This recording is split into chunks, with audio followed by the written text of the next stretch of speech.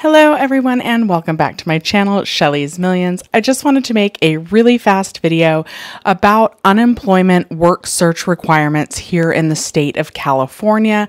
I know a lot of you guys are seeing the place pop up when you certify for benefits, asking you to list where you searched for work.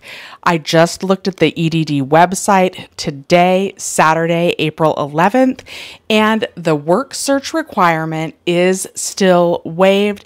You can see here on the bottom, it says work search. You're not currently required to look for work each week to be eligible for benefits. So as of right now, that requirement is still waived. So if you get the page asking you to list where you applied, you can just hit skip, and that shouldn't cause any issues with your unemployment claim. Hope this helped, and see ya on the live tomorrow.